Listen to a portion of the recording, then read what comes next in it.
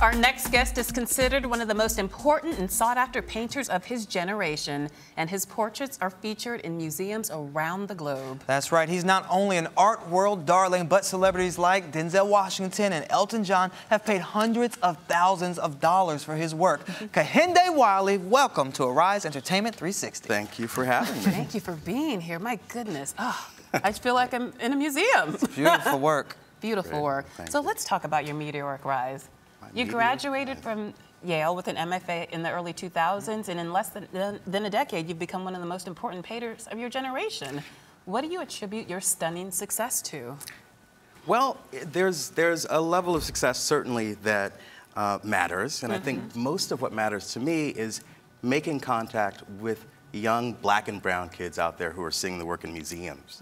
When I was a kid growing up and studying art, it was rare that you'd see paintings like this in the great museums in the world, and I think that's what makes me the most proud, to be able to see that and to go into the American street and increasingly the global street, and to transfer that moment into the walls of great museums in the world. Wow. Well, and it's great that they'll see themselves depicted in the paintings too, because so many times when they do go to museums, they don't see the reflection of their skin tones in the pictures. It's tough. I remember growing up, learning how to paint, looking at a Rubens painting, for example. There's a great tradition of learning how to paint, studying the old masters. How do you get those colors? How do you mix blues and reds and greens to arrive at resplendent black skin? That's something that I learned at the San Francisco Art Institute as a young student, and later at Yale, slowly fashioning a vocabulary of how to create black beauty in painting. Black beauty. Now, the New York Times explained your appeal as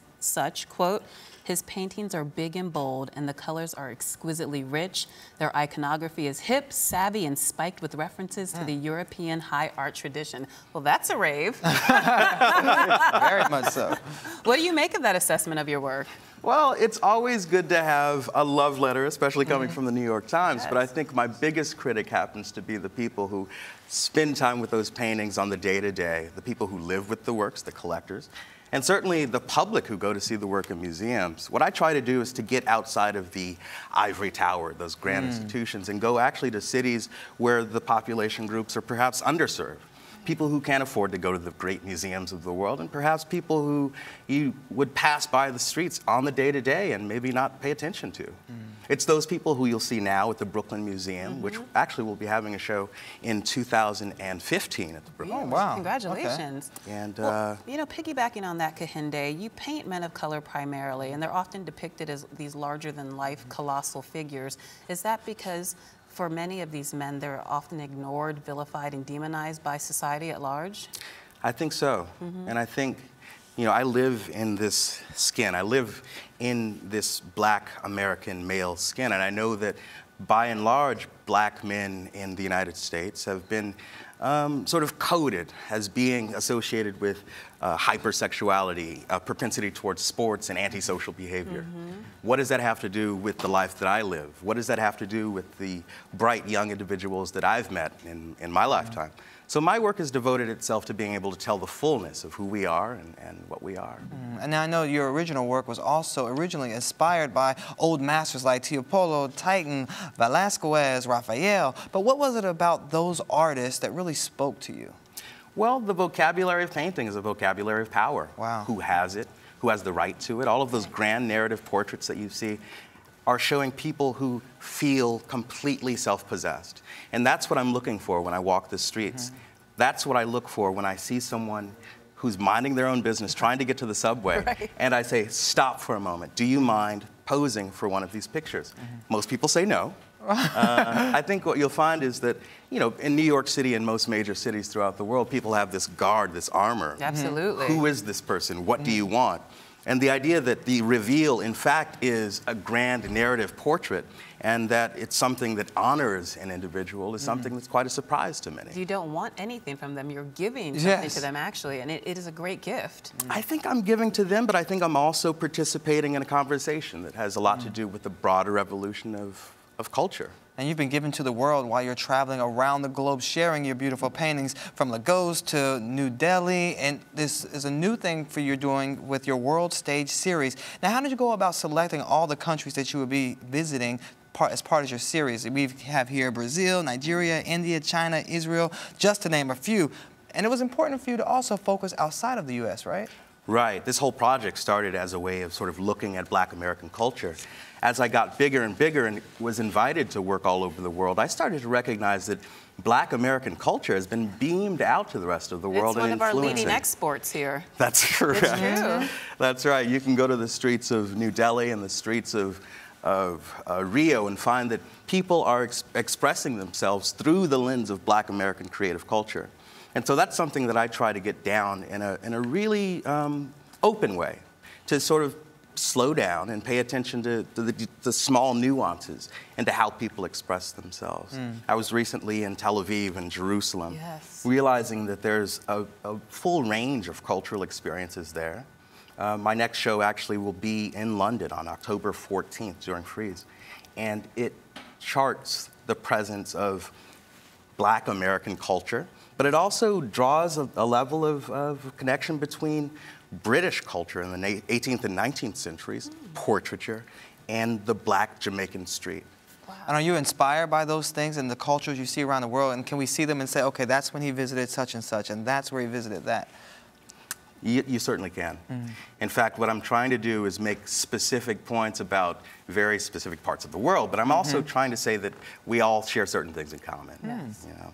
And insofar as art is effective, what it does is it says something very specific. My portrait of Lola would be certainly about Lola, but it would also say something... That would also be my dream. You have my word on it. We'll work on it. Yes.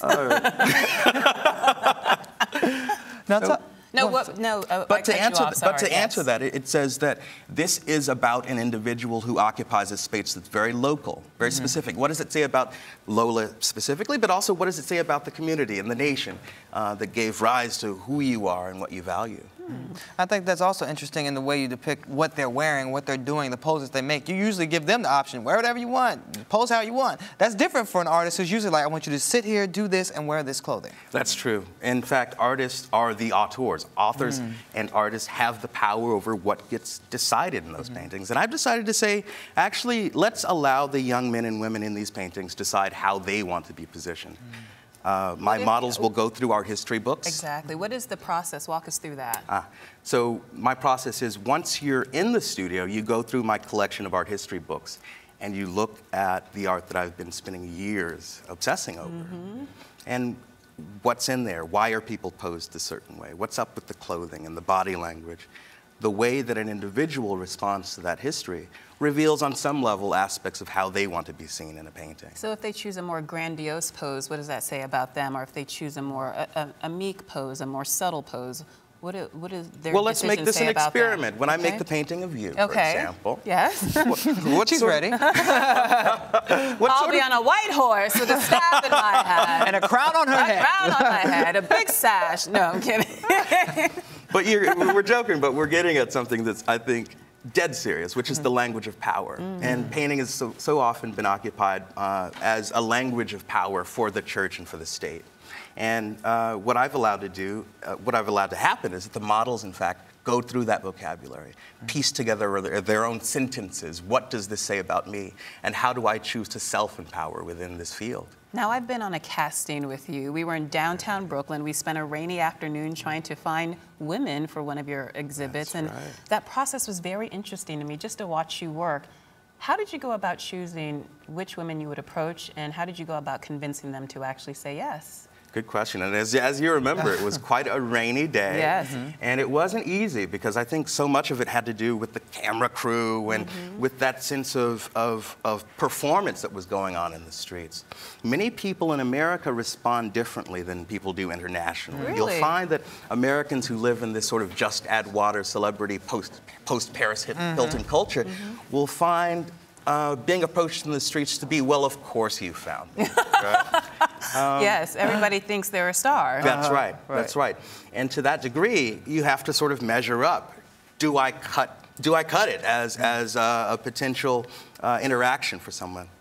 I think those people who slowed down and looked at examples of my work and who got it and were curious enough to make that leap became the subjects of those paintings. Well, let's talk about that. That was your first exhibit that featured all women. It was called The Economy of Grace. Why did you shift from painting men to women, and what was the difference? How did that influence the way you produced your work? Well, gender is a huge part of it, and I think that so much of my work has to do with isolating features of power.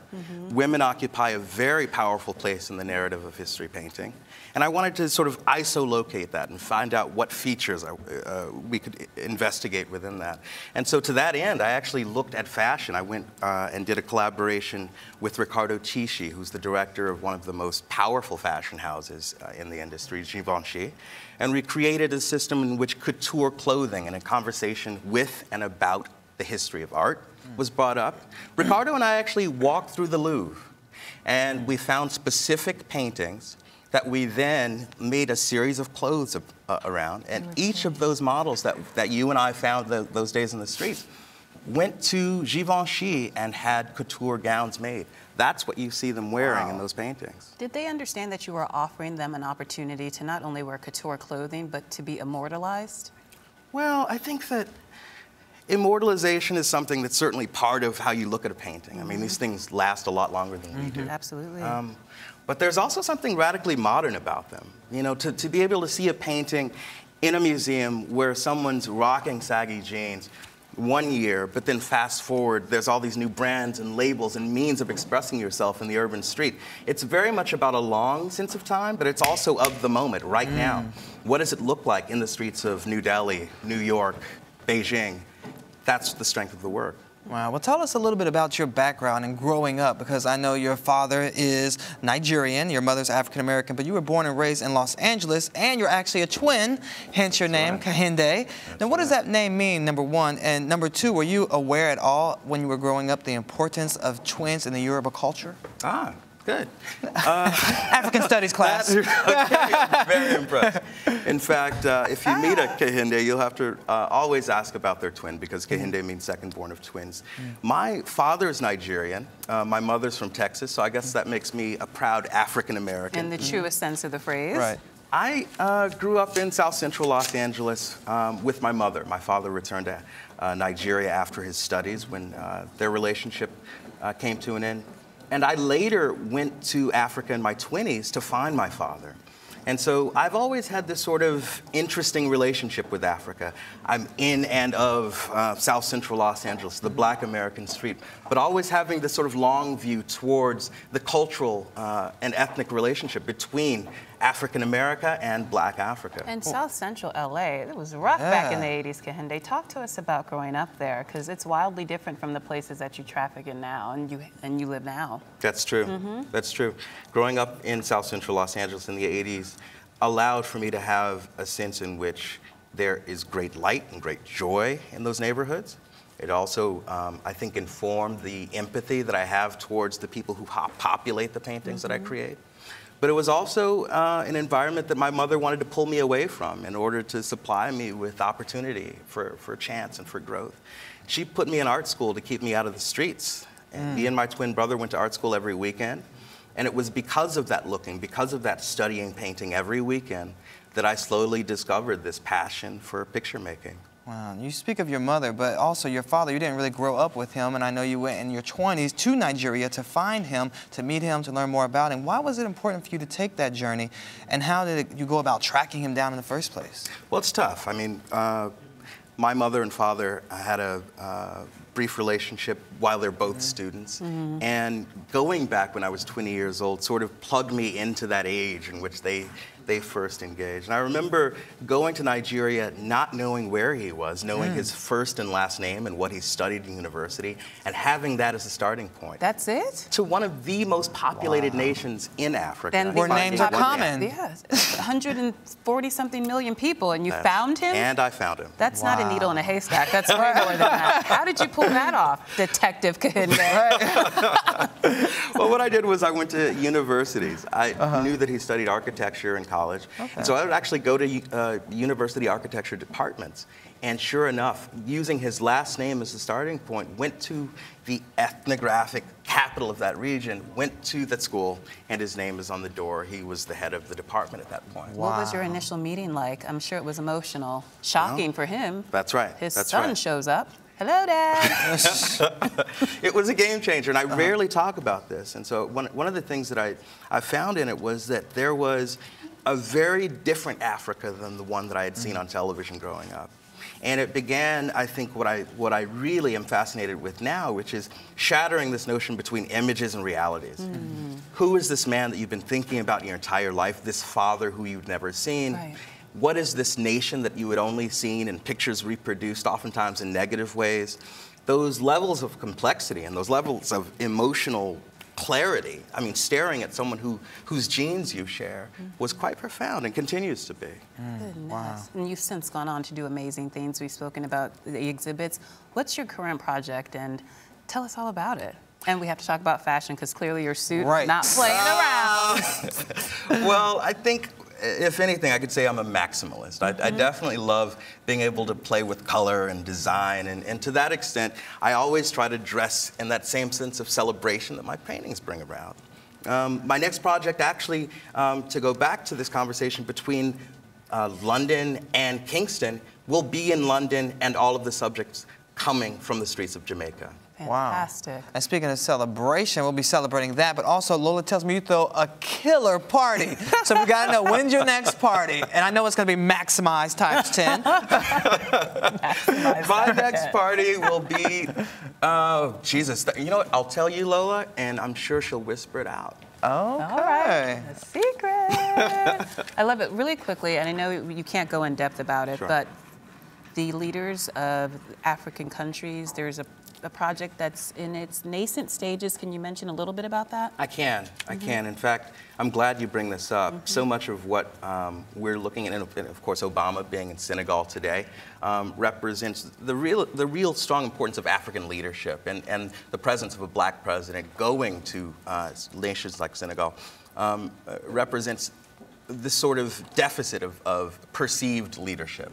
And so what I've done is I've actually decided to go throughout Black Africa and look at leadership, and to sit down and have audiences with leaders and discuss the history of portrait making.